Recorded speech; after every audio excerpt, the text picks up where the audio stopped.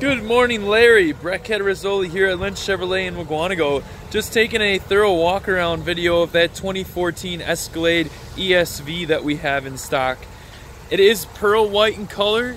Does have those Cadillac wheels on it. Look great. Still in good shape. Has the retractable running boards as well. Captain seats in the second row here. So it is a 7-passenger Escalade. Does have those seats that fold forward to get to your third row.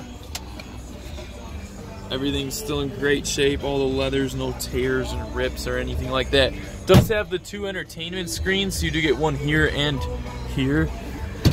Touchscreen with backup camera. Now Escalade does come with 2 captain's chairs that are heated, so you do have heated captain's chairs along with controls for them for their rear climate.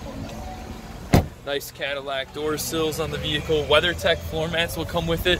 It does have memory seating, power folding mirrors,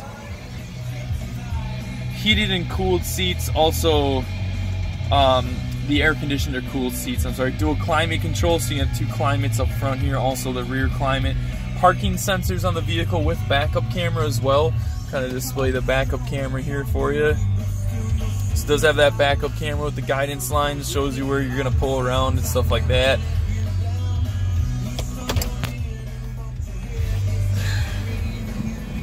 Power adjusting pedals on this particular unit as well, along with fog lamps and remote start. And then you do get that power lift gate as well.